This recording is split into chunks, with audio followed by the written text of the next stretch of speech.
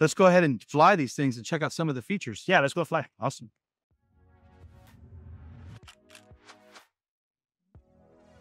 Let's put this drone in there. We're gonna fly the Matrice 4T, the thermal version. For that, let's open the DJI Pilot 2 app. So let's check really quick our health in the aircraft. Good to see green. Yeah, everything is green, so we're good to go. Let's enter the camera view. There you go. See the camera. So everything looks as it should. Let's arm and takeoff. Clear for takeoff.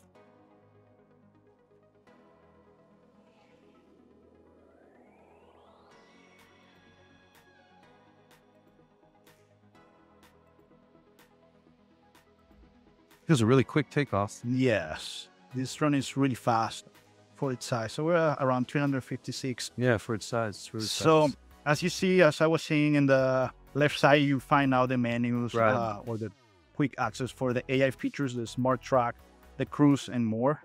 If you click in this three dots icon, you will see the vision assist, discrete mode, beacons, observe view, draw 3D area, draw line, fly to, phase, point of interest. So a lot of features. So let's try the features of the AI camera.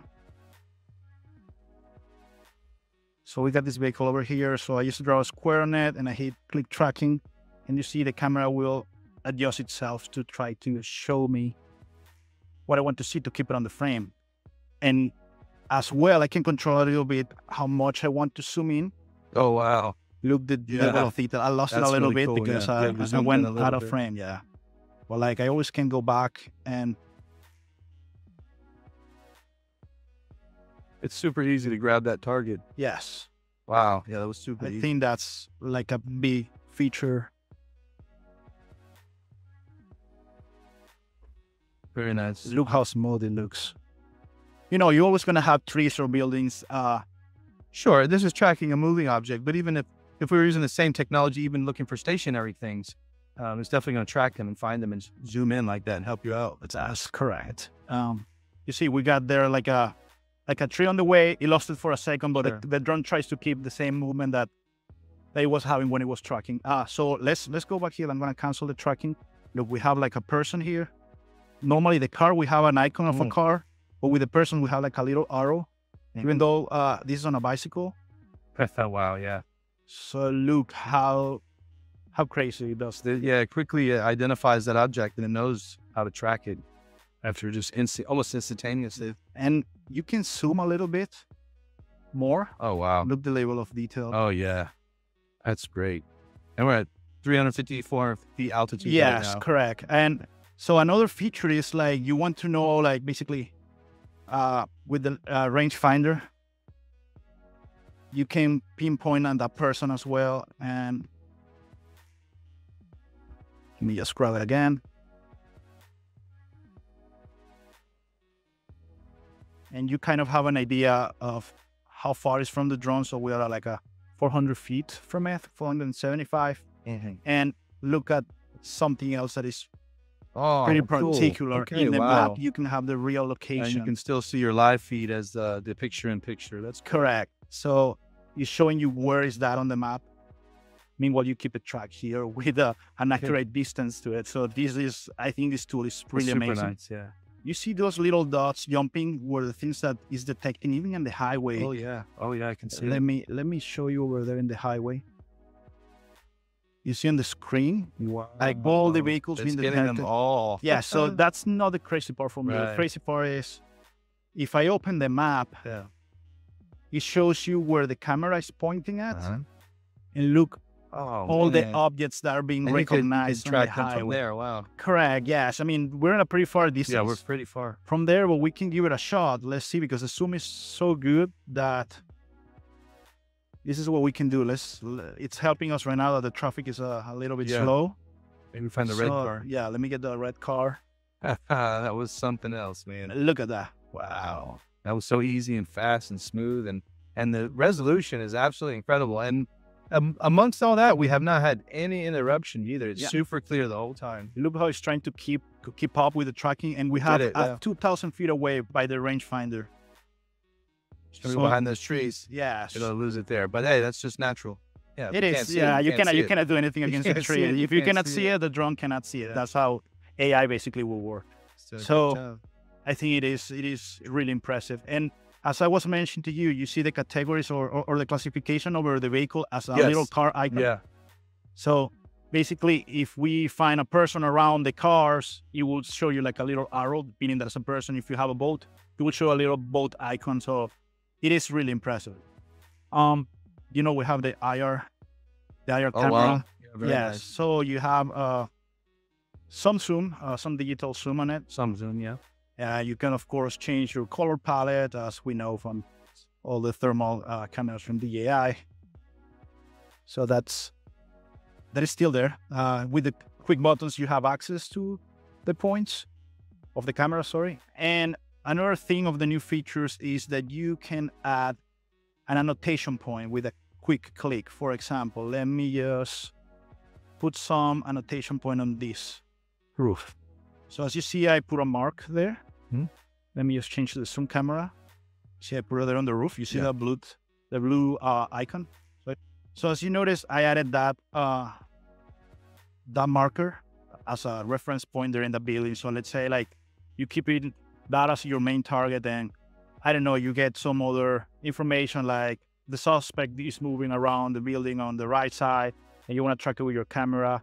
But then you need to go back to that point that you were looking at the beginning, your annotation point. You hit face. So you like to look at your original point. Correct. So it doesn't matter where I point the camera. If I can rotate 360 degrees, I can move away from here. And then I'll just go and click face.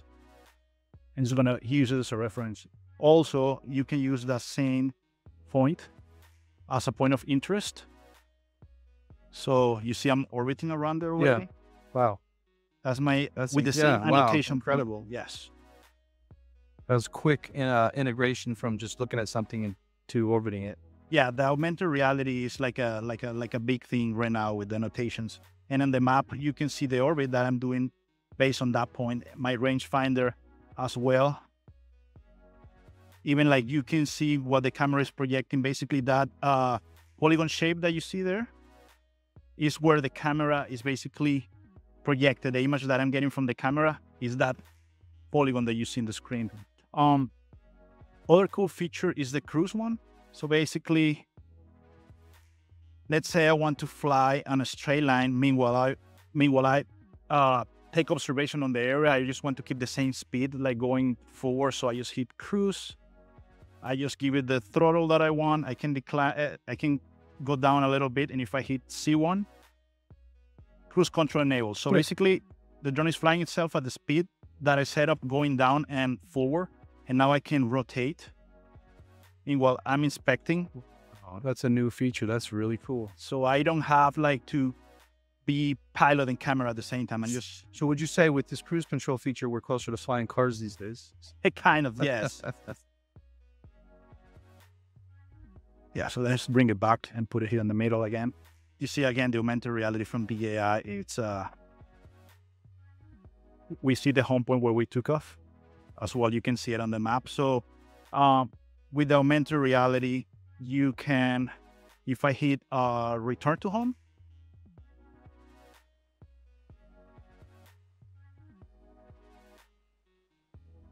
so it will show you a projection of what the drone needs to do. You see the line on the screen? Yeah. So basically the drone is telling you exactly where is it going to fly now. Wow, really neat. Gives you its kind of trajectory. Yes, so the same feature, you can use it with the Fly To. So you can use Fly To, and then you, let me just cancel the return to home. You can basically set a marker wherever you want. I set the altitude at 350, and this will be the point that I want to go for the flight to, and as hit flight to destination.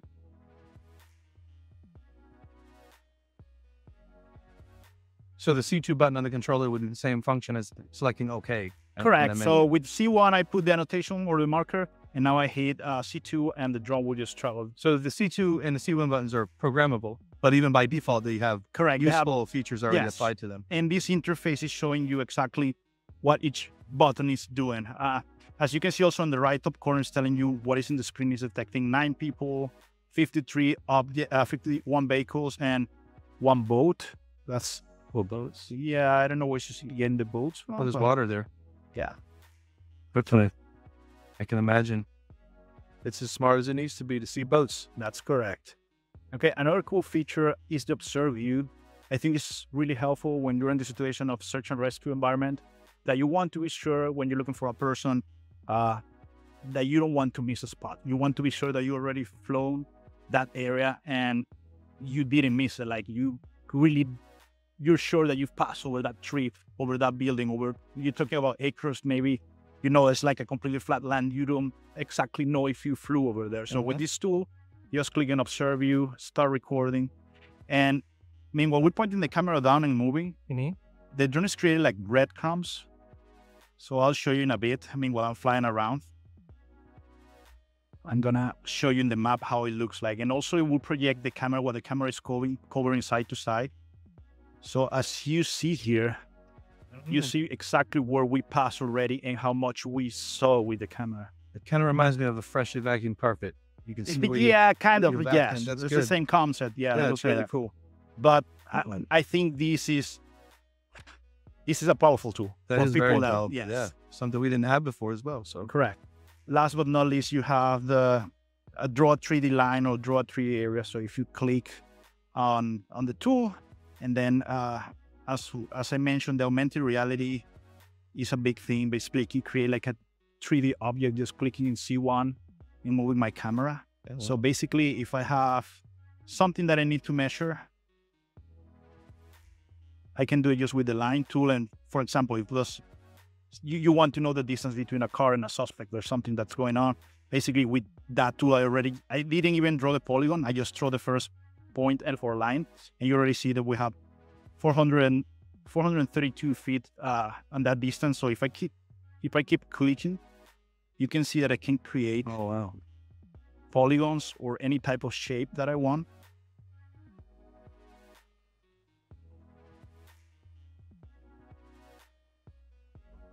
That is really, really advanced. kind of like making a task area there. Yeah.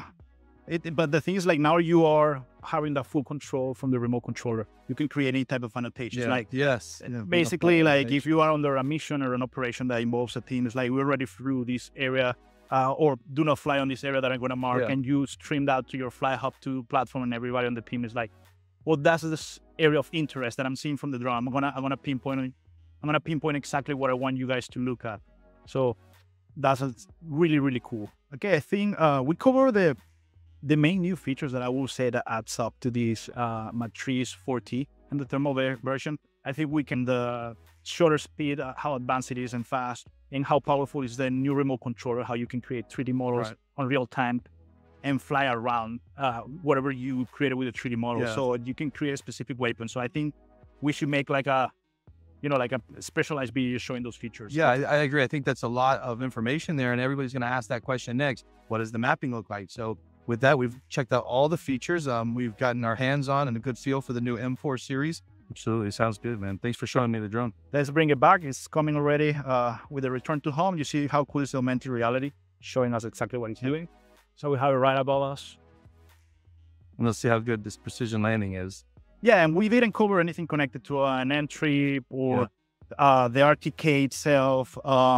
And as well, we didn't do the cycling of the battery. As we mentioned, with this new RTK antenna, we can swap a battery and get back in there in 15 seconds because you're going to be ready to go. It's going to know exactly where it is, using as well all the avoidance collision sensor cameras that it has surrounding the drone. So it basically knows exactly where it's taking off and landing all the time.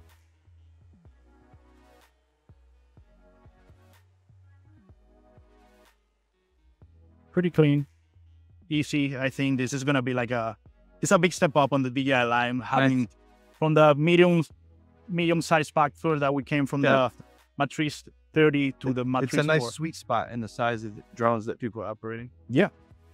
And we didn't mention a little bit about the propellers. There's 2 sets of propellers that come in the kit. Oh, yeah? We're using here the low noise propeller. And then we have the high altitude propeller that, it can be a little bit more noisy, but it will give you more stability when you try to use it in any other type of heights that you might require to fly. And I'm sure in our future video, like you said, very near soon, we'll be making a video describing all the mapping features and showing the ease of use. And I've seen it firsthand. It's really impressive technology that we haven't seen in other drones. So it'll be really exciting when we come back just to focus on the mapping. Yeah, options. it is a big, it might just, maybe it doesn't look like there's a big difference between the two drones, but having that type of sensor just for surveying and how fast it can be, it opens up all the capabilities. And having this powerful remote controller that basically you have a powerful laptop on your hands to do something on the field, that will create a big gap and difference on the surveying and mapping products around the market right now. Absolutely. Sounds good, man. Thanks for showing me the drone.